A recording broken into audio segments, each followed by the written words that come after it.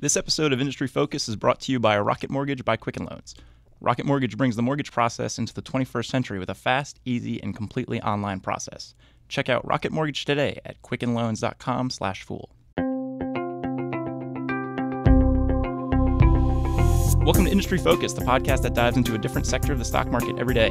It's Friday, June 3rd, and we're talking tech and PE ratios. I'm your host, Dylan Lewis, and I'm joined in studio by Motley Fool premium analyst, Simon Erickson. Simon, how's it going? Hey, pretty good. Thanks for having me, Dylan. It's great to have you. So you said before we did the show, this is the first time that you've been on Industry Focus. I believe it is. I find that hard to believe because you are so, every time I see you walking around the office, like you're like coming back from like a supernova shoot or, you know, you're like doing some video work here. You're on a couple different premium products, right? That's right. Work on the Supernova Explorer missions for that service and then also for the $1 Million Portfolio. So really glad to be here. Yeah. And just for your own kind of investing background, you are a very tech-focused guy, right? I mean, you're kind of that rule breaker mindset that we have here at the Fool. Yeah, and when we say rule breaker, we're looking for innovative companies that invest in themselves to go after the growth for tomorrow. Makes up the majority of our Supernova portfolios and a good chunk of the MDP, the $1 Million Portfolio as well. Yeah, it's a fun space to follow. Yes, indeed. So today's show, we're going to do a little bit of a rundown on the PE ratio, exactly what it means, what it implies, and how some fools, Simon and a lot of the people he work with, use it a little bit differently than most investors. And so just as a reminder, the PE ratio is our price to earnings ratio, and this measures a company's current share price against how much it actually earns in per share income. So there's typically two different ways you're going to see this broken down, either TTM, which is trailing 12 months, and so that's looking back at what the company has actually posted in earnings, and then a forward basis. And so that's taking analyst estimates of earnings expectations and then applying it to the current share price. Is there anything, do you put more merit in one or the other, Simon? Well, I mean, the estimates are just estimates, right? I mean, This is typically a consensus estimate of what a lot of analysts think the company is going to do in the future. May or may not look like that, but the trailing 12 months is what they actually did do. So I guess that's the biggest differentiator between past and forward. And if you see a company, or if you see a company with a lower forward PE, it should be, right? Because the company should be growing. Hopefully, yes. Yeah, so that's what you want to be seeing. If it's higher, then the company's not probably doing so great. Yeah, exactly. So just an example to illustrate how this works. You know, Apple currently trades for just under $100. It has a trailing 12-month earnings of just like $9 per share, roughly. And so that gets you to that PE, the trailing PE of almost 11. Forward PE, it depends on the estimates you use, so you'll see that number fluctuate quite a bit. But for Apple, most forward PE estimates fall in the 10 to 12 range. And so PE is often cited as this very quick kind of at a glance for companies' valuation, right? It's a number that you can kind of wrap your head around very easily. But on its own, at least in my opinion, it's kind of meaningless. I don't know what your thoughts are there, but to me, it's all about putting it up against peers or against the broader market itself. Yeah, that's right. It's probably the most common traditional metric for valuation of looking at stocks. It's just, okay, what's the PE ratio to kind of give you a general feel for how expensive a stock is or how inexpensive. The reason we say that is because it's basically the price, the numerator is the market cap, is divided by the trailing or the forward earnings. And you've got to think of that top one as, okay, the market cap is just a function of what the market is willing to pay in relation to $1 of forward or of trailing earnings. So that's why we say expensive or inexpensive. It's basically a higher PE as the company is being rewarded with a higher market cap per dollar of earnings, which is kind of representative of what the market thinks of them. And I largely think of PE as a signal of growth expectations, and that kind of plays into what investors are willing to pay now. So it's really like what does the market expect from this company? So you look at your high PE companies, market's basically saying, we expect this company to be making a lot more money in the future, and we're willing to pay up for it now to enjoy that ride, that share price appreciation that comes along with it. Low PE companies, the market's saying, we don't really expect a ton of growth from your business. We don't expect it to outpace your competitors or the broader market. And I think actually right now Apple's kind of a good example of that. You know, you look at them, they're on a trailing basis, like I said, around 10 or 11. The broader market is in the low 20s. And you look at some of their competitors like Microsoft, they're actually up in like the low 40s right now. So that disconnect in valuation is the market signaling we don't expect Apple's growth to outpace the broader market's growth, right? Yeah, and great point you pointed out about what point of the life cycle of this company are we in right now? Are we a super fast-growing early stage company that should be plowing most of its money into the company itself to grow faster? Or are we an established company that's been around for decades, that everybody's using their products and it's pretty stable growth? not remarkable growth, but you want to be paying out more of those earnings in forms of dividends or stock buybacks rather than plowing them right back into the business to go out for more growth. Yeah, and the idea there is if you're reinvesting it in yourself, the ability to grow the business and the growth rates that you'll achieve by investing that money in is better than what you'd be giving shareholders via a dividend. Exactly. Right? So one of the reasons I wanted to bring you on the show is the rule breaker way and some of the ways that our premium analysts think about PE is quite a bit different than how a lot of people think about PE. So, you'll read articles and they'll say, this company has a PE of 40 and they're just overpriced. They're very expensive right now. That's not really the way that you guys think about it, right? Yeah, that's right. A lot of it is a function of where the company is, but also where the market is too. If you've got a mature market, you would expect maybe a higher earnings out of the company right now. It's more mature, but if it's a new, fast-growing market, maybe you're willing to pay more for future growth out of that company. Mm. And so some investors will kind of categorically rule out these high PE companies. They're not interested in paying up for speculative growth. They're going to take your stable, low PE dividend payers, people that are buying back tons of shares, stuff like that. I'm going to reference an oldfool.com article here. It's one from 2006. And the headline is the highest possible returns, period. And this is something David Gardner wrote a little while back. But he lays out his methodology for stock selection. And I think this really great note here that kind of hammers home how some people here at The Fool think about PEs and just general valuation is sign number 6. And I think this is maybe a 7-step kind of approach for looking at rule breaker or a company that will outperform. You must find documented proof that it is overvalued, according to the financial media. And the quote that he writes here is, if a company is growing its earnings and as a result has an increasing valuation, there will be someone somewhere who will argue that the company is overvalued. The reason this is valuable is that it keeps people out of a stock. Later on, as a company proves out its position and is profitable, even dominant later as a market leader, then the skeptics will finally buy in. And so it seems like that's kind of the approach internally, and that's the mindset with which you're looking at some of these companies that maybe a lot of people are overlooking. That's exactly right. So as you pointed out, we do have 6 signs of a rule breaker. This is kind of our philosophy for investing in growth. And this is the final sign. Sign 6 is that it is overvalued. As you pointed out, Dylan, a lot of investors, which this is not a bad thing, but just will not invest in higher PE companies. They want something more stable. They want to buy tobacco companies or Coca-Cola kind of companies. They just have that steady recurring dividend stream you can count on. And if you're in retirement, there's nothing wrong with that. You want that steady income coming through. But growth investing doesn't do that. We really are looking for companies that are taking that stream of gross profit and then operating profit, which is after you pay back your R&D, your operational costs, and you're reinvesting that right back into the business.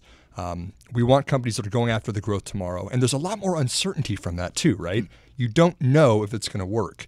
And so you have to look at softer factors like, what does the management team look like? What is the vision of the CEO of this company? What is the board of directors comprised of? And those are things that are not as quantitative that you can just look at in ratios and really discern out of a PE ratio. But there's a lot of companies that stuff really matters for stock returns. We're going to talk about a couple of those later on the show here. Yeah, I think one of the other points to bring up with very high PE companies is they tend to be in nascent markets. So it's one that is much harder to predict the total value of that business and the market share that they're going to be able to realize and just the value of that addressable market. And even if you do have a perfect understanding of that, because it's nascent, a lot of people just don't understand it. It's hard to see exactly where it's going to be 5 or 10 years from now, whereas your big tobacco companies, your soda companies, things like that, people have a general sense of what demand's going to look like and what the big picture is for them, right? Absolutely. I mean, look at Facebook as a perfect example of that. A couple years ago, Mark Zuckerberg says he's going to be paying $2 billion in an acquisition of Oculus for virtual reality. And I remember seeing a lot of headlines that were laughing at this move, right? What is he thinking? Virtual reality? We've been talking about that for 3 decades. No one's ever done anything with this. And now we went to the South by Southwest conference earlier this year, right, Dylan? It was a blast. And what was one of the biggest topics at the South by Southwest conference? Virtual reality. I mean, it's amazing. I've just in a couple of years, this has gone from what are we thinking to this is a really big deal that everyone's getting excited about and behind. And that just shows you when you're early on in developing a new market and you're a visionary leader, you can gain a lot of reward in a lot of places that other companies are not looking at. Mm-hmm. So we're going to take a quick break. We're going to come back. We're going to talk about a couple examples from the past, from the Rule Breaker and Fool universe, of some high PE companies that have kept soaring And we're also going to take a look at one that Simon currently has his eye on right now. This episode of Industry Focus is brought to you by Rocket Mortgage from Quicken Loans. If you ever bought a home, then you already know how frustrating and time-consuming getting a mortgage can be. Rocket Mortgage brings the mortgage approval process into the 21st century by taking out all the complicated, time-consuming parts of applying for a mortgage out of the equation. With Rocket Mortgage, you can easily share your bank statements and pay stubs at the touch of a button, helping you get approved in minutes for a custom mortgage solution that's been tailored to your unique financial situation. Even better, with Rocket Mortgage, you can do all of this on your phone or tablet. So if you're looking to refinance your mortgage or buy a home, check out Rocket Mortgage today at quickenloans.com/fool. Equal housing lender, licensed in all 50 states, NMLS-consumeraccess.org, number 3030. So, Simon, this being the tech show, we cover an industry with a lot of high-flying PEs. I thought it would be really awesome to talk about a couple companies in the space that have illustrated some of the merits of this approach, looking at these high PE companies that have done pretty well for investors, and then maybe talk about one that you're particularly excited about now that is maybe a little bit under the radar. And I wanted to bring you on the show because I know you focus on tech, and I think that the space is particularly prime for this type of investing approach. You have a couple of reasons for that. Sure, yeah. So again, when we're talking about the E and the PE ratio, this doesn't account for a lot of things that a lot of tech companies are plowing back into the business, which is decreasing the E, which is inflating the PE ratio, if I haven't confused everyone with that analogy there. There's a lot of rhyming letters going on there, yeah. But it's companies that are investing more in themselves. The first reason for that is really kind of cloud-based computing. Companies are spending very heavily on servers and a lot of IT infrastructure for hosting things in the cloud, and more software is moving in this way. But when you spend a lot of money up front on those servers and infrastructure, you have to depreciate that over time. And depreciation reduces your earnings over time too, so you have less reported earnings in the short term, but a huge benefit over the longer term. And then the second thing we've really seen in the tech industry also is there's kind of a favor of or preference of paying employees, especially developers, in stock. And stock-based compensation is an expense that's not a cash expense. So a lot of these companies are still producing a lot of cash flow, but it does work against your earnings too.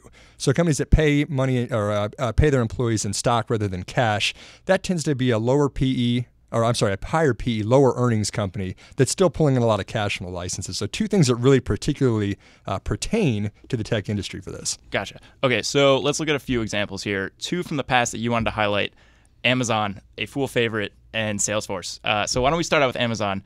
Not a company that was profitable when David Gardner originally recommended it back in, I think it was 2002.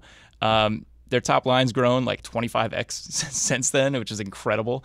It seems like it's moving towards constant profitability. What do you have to say there? And what's the PE today of Amazon? Do we have that number? Oh, it's in the hundreds. Okay, it's still in the hundreds, even though the company's been around for more than 20 years now. Jeff Bezos premium, right? This is a company that at first I think didn't get a lot of attention because they thought they were just spending too much money on the infrastructure to build out this new e-commerce thing. But then when you start seeing them gaining share and people keep coming back and back to Amazon over time, that's a different story. And Amazon is still, after you said 25x increase in revenue, trading at astronomical PEs, but no one's looking as much as at that PE ratio because there is a lot of faith in Jeff Bezos and the future of Amazon. So one example right there. Yeah, and so Salesforce, actually really not all that different. They weren't profitable when they were originally picked. And despite a massive run-up over the past couple of years, they're still not profitable.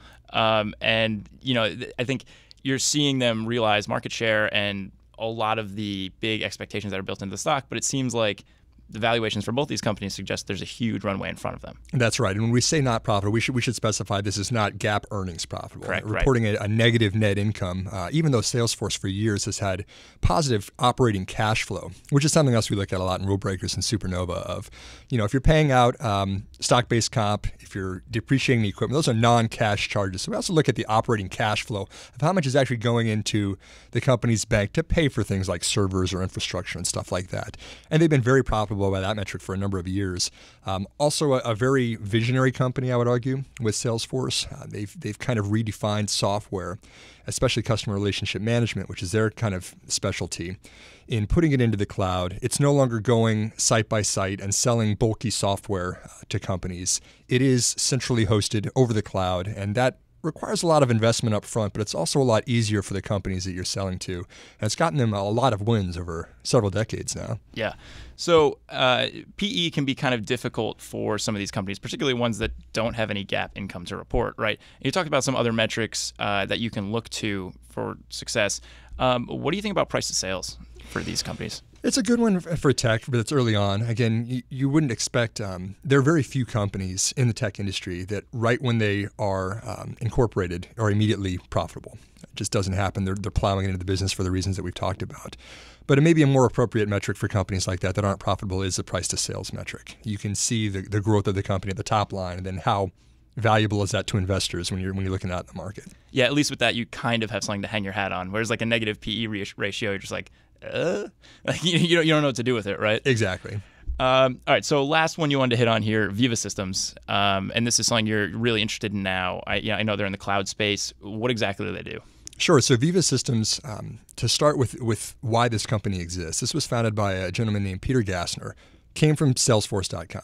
He was the vice president of technology at Salesforce. He built out all of that back-end architecture that no one knows what's going on back there for Salesforce. All the servers, all the infrastructure, all of that stuff that keeps that software running. He designed it and he built it. And then he made an agreement with Salesforce that he was going to go after customers in the life sciences market. So healthcare companies, pharmaceutical companies, companies that are selling drugs to hospitals. And the reason that's interesting is because traditional sales, traditional customer relationship management is you want to be more efficient with your sales force. Before I was an investor, I was actually a sales guy myself. Okay. We would go out, we would do calls, we would write up a call report, we would distribute that to the company, and then we'd try to make sense of what was going on out there. CRM software allows you to immediately in the cloud throw that all up there, see where your wins are, see where your profit margins are, and see what customers you should go after. And Gassner said, hey, there's a great opportunity for this in life sciences too. You want to see what drugs are hitting well, which are your blockbusters, where should you be directing your sales force? And so we brought CRM to this life sciences industry, and that's what Viva Systems is doing. On top of that, they're also now working with pharmaceutical development. So the R&D part of that is also very important if you're a pharmaceutical company. You want to develop drugs more efficiently, get through these FDA trials more quickly, and that can reduce your costs so that when you do commercialize a drug, you get a better bang for your buck. So that's what Viva Systems does in a nutshell. So this is something that we saw quite a bit of when we were both at South by Southwest, but these tech companies, traditionally tech companies, or what they do being more in the tech space, kind of creeping into these other industries. And I think this is a perfect example of something like that. Yeah, absolutely. And life sciences is more and more data-driven. You're seeing, like you talked about South by Southwest, there's more and more decisions being made based off of data rather than just, oh, I've got a hunch, or, oh, hey, this is what the past has told me. And a lot of that is because you're able to see into the human genome now. You're able to see DNA-level data that can direct decisions and actually improve outcomes, which is quite fascinating that you're improving patients' lives from all of this too. So really hot space right now. And still a very nascent one, right? And as the PE suggests, it kind of backs it up. I think they're currently in the 80s. So that certainly fits the bill for pricey companies. Which you look at that, if I can jump in on that too. Yeah. And traditionally it's been CRM software like we were talking about, but Viva Vault is now addressing that R&D side of the equation. And they also just said, hey, we're applying this for a highly regulated market that is life sciences. Why don't we expand our reach to outside of life sciences too? On the last conference call, Gassner said, hey, we're going to expand outside of life sciences. There's a lot of regulated industries that want to be more efficient. Viva software proved that it works for pharmaceutical companies. Let's see where that would catch on somewhere else. And you've seen the stock price of Viva jump about, from the chart I'm looking at, about 75% since February. Because you can start seeing them unlocking value in those nascent markets like you mentioned, huge opportunities. PE still skyrocketing high, but the market is understanding the value of what this business is bringing. Yeah, and that's really where a lot of these astronomical PEs come in. You have companies in spaces that maybe don't even exist, right? A lot of the stuff that Amazon is currently doing, a lot of people probably wouldn't have conceived of 5 years ago. You look at what they kind of unveiled with their web services division and how incredibly profitable it is for them. That wasn't something people really had a sense of until they started disclosing the financials there.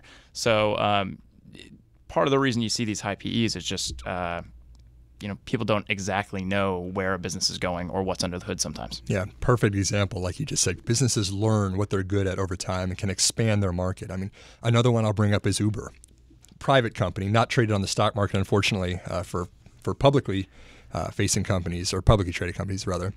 But this is a company that started as a ride-sharing app in New York City, right? Black cars in New York City would pick you up, and they realized that they were an app company, not a car company. And they started expanding that. They said, hey, why don't we open this to more cities? Why don't we expand this to logistics and transportation rather than just ride-sharing and stuff like this? And now Uber is, several tens of billions of dollars of market capitalization right now. But it's a company that learned where its niche was, learned what it's good at, and then expanded those markets. And a lot of that you'll see always at a high PE ratio, and definitely a rule breaker kind of company. Yeah, if you're thinking about a company in what they're currently doing, the PE ratio, if it's high, is never going to make sense. Exactly. Right? It's much more about what they could be doing, and that's kind of what you have to pay attention to. And so if you see that the things that management is talking about or the opportunities that are available to a company in that kind of space can justify those types of valuations, then it might be a company worth looking into. I think that's generally the way to think about some of these high PE tech companies. Absolutely. Anything else, Simon? No, that's it. Check out our Rule Breakers website if you want to learn more about kind of high PE, growthy kind of companies. We do have the 6 signs of a rule breaker. You mentioned one of them, that it's kind of historically overvalued in the media, but you want to find the right companies to do that too. You don't want to just go out and say, hey, I'm going to buy every high PE ratio company out there. The devil's in the details of that. You have to really say, well, why is the PE high on this? What is the future going to look like for this company? And we kind of try to spend a lot of our time identifying those competitive advantages and why is this company different than anything else that's unprofitable out there. So that's a trick of rule breaker investing. And to your point earlier, these high growth companies, the high PE companies, they're not necessarily for everyone. Depending on where you are in your investing life, it might not make as much sense, but it's just something to think about, consider for your own portfolio. That's right. Well, listeners, that does it for this episode of Industry Focus. If you have any questions or just want to reach out and say, hey, shoot us an email at industryfocus@fool.com or tweet us at MFIndustryFocus. If you're looking for more of our stuff, subscribe on iTunes or check out the Fool's family of shows at fool.com/podcasts. As always, people on the program may own companies discussed on the show, and the Motley Fool may have formal recommendations for or against stocks mentioned, so don't buy or sell anything based solely on what you hear.